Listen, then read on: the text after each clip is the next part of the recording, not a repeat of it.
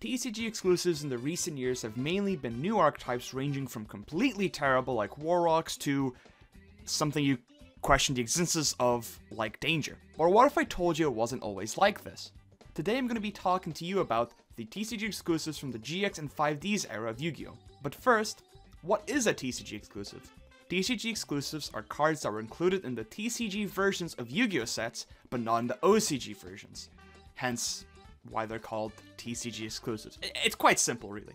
The first set to have a TCG exclusive was Strike of Neos, which had one exclusive, and that card is Grandmaster of the Six Samurai. This card and a lot of the following ones were also given out as promotion cards for sneak peeks, which meant that you were able to go to a participating store and buy 5 packs of Strike of Neos the week before its release, and also receive Grandmaster as a promo. Grandmaster was also included in this set as a secret rare. We're starting off strong this one, as Grandmaster was an incredibly powerful card at the time, and even today is still playable in Six Samurai.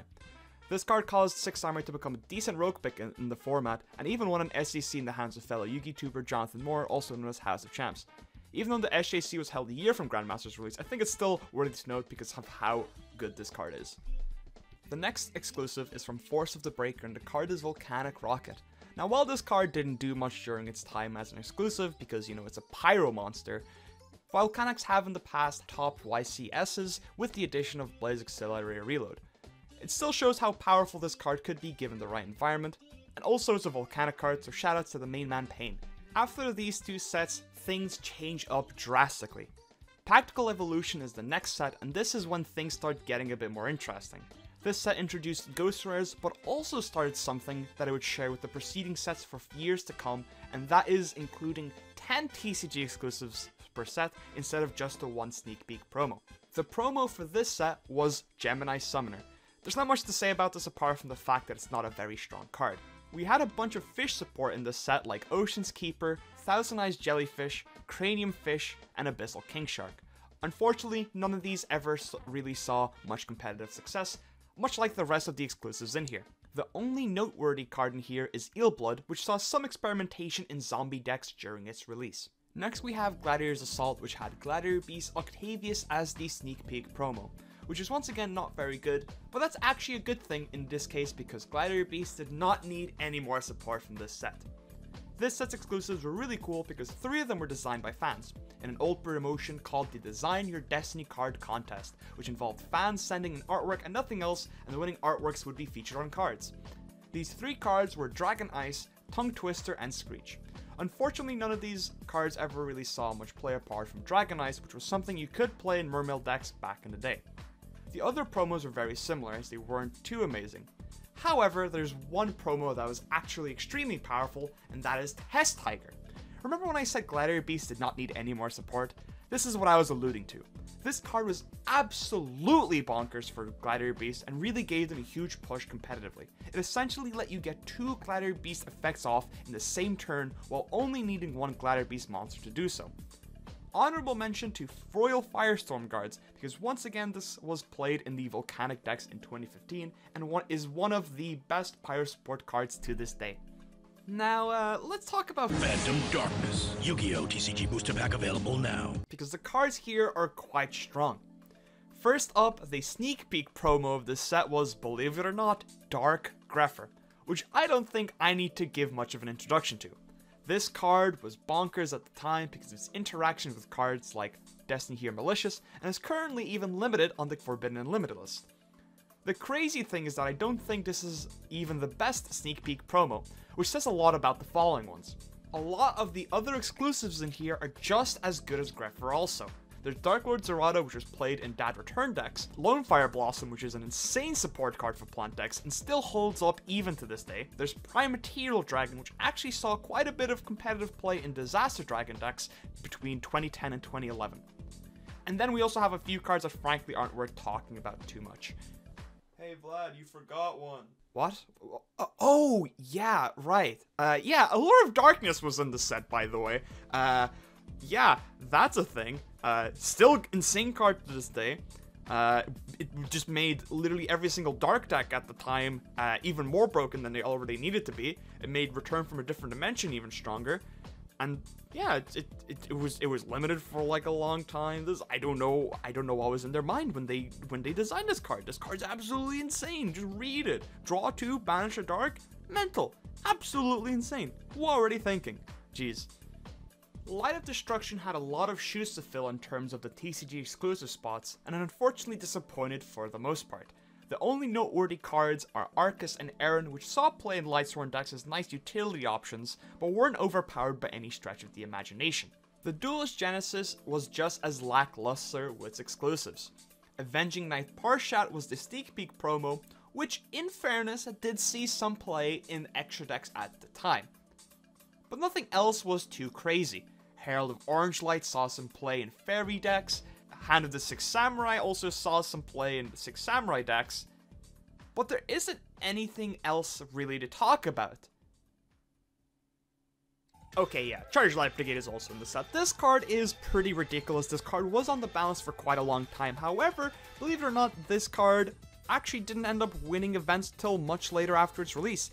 The problem is that, well, the Duelist Genesis kind of had other decks that were overpowered. And this was Teledad. This came out in prime Teledad format, so unfortunately Charged Light Brigade didn't have that much time to shine. However, it did top the SJC it was first legal for in the hands of, once again, fellow Yugi tuber Asian Persuasion 2008, who came top 8 with his Lightsworn deck. Crossroads of Chaos comes next with its promo being Rose Warrior Revenge. This card was cool at the time, and believe it or not, actually saw quite some play in decks because it was a level 4 warrior tuner that had okay stats. There's actually a few other neat exclusives in here. First we have Gladiator Beast Retiari, which helped Gladiator Beast deal with graveyard threats, and then we have Tempest Magician, which is currently banned due to its abuse in FTKs. And then we have Treacherous Trap Hole, which is a very strong card in tandem with Traptrix of Flesia later on in Yu-Gi-Oh's history.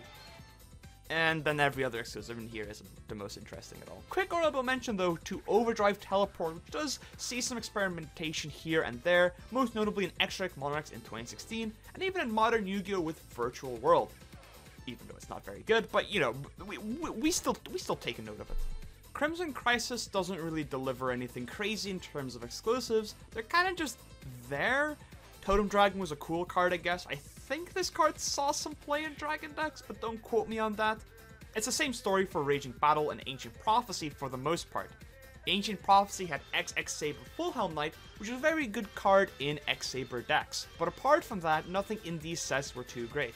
Honorable mention to Pseudospace, as it was used in the dreaded Monarch FTK decks of early 2016. Stardust Overdrive had some pretty dog breath exclusives also, ranging from Monkey to Reptilian to more Gemini cards. But it did have this. Oh my god, this card. I hate this card. I just don't even want to talk about Gateway, please. Just for love of God, can we just skip Gateway of the 6? I can't believe this was an exclusive. This card is something that you'd see as an April Fool's joke, but it actually ended up in the printing machines by accident, and they weren't able to rectify their mistake. I only have terrible memories of this card that I will suppress for the next 10 years of my life. Let's move on. Absolute Power Force steers us back into place with fine exclusives. The most noteworthy cards here are Super Nimble Mega Hamster, which saw quite a bit of competitive play due to its ability to tutor cards like Raikou from the deck, and XX Saber Emmer's Blade, which was a must include in X Saber decks at the time. And then we also had Baby Abyss Dweller. That's kind of cool, I guess. And then there was peace in the Yu-Gi-Oh! Ecosystem. Or so we thought until the Shining Darkness gave us XX Saber Bogart Knight, Dark Soul, Infernity Barrier. All three of these cards saw quite some play. And do note that Dark Soul at the time of its release was able to use this effect multiple times per turn if the same Dark Soul was brought back and sent back to the graveyard again, allowing you to gain an insane amount of advantage in one turn. This, coupled with the other X Saber cards in the set, made this deck a powerhouse in the competitive scene. Same goes for Infernity Barrier, which was an incredible card for Infernity decks and still holds up well even to this day. What do you know? Omni Negates are good. Well, I'll be Duelist Revolution didn't give us much of value in terms of TCG exclusives, except Scrap Archfiend, I guess, which was a nice level 7 synchro option that saw some play in Infernoid decks as it was a non-effect monster. And then we have Star Strike Blast. Fun fact, did you know that Droll Lockbird and Skullmeister are both TCG exclusives? These are strong hand trap options that are good in modern Yu-Gi-Oh! An important thing to note though is that these cards were actually very weak when they first came out, so it's kind of crazy to think that over time these cards kind of just aged like fine wine. Gravekeeper's Recruiter was in here also, which was a very good boost to Gravekeeper decks, as it gave you a nice card to summon from Spy that was not Descendant. The other exclusives aren't really great, with the exception of Psyblocker, which has seen some play here and there in some formats, and there's also Kwakimeru Wall, which did see play in Rock Stun. Storm of Ragnarok is the second last set that I'll be going over today. This set has quite possibly Yu-Gi-Oh's most controversial card in its entire history, and that is... No, we're not. No, not that one, you idiot. We're talking about...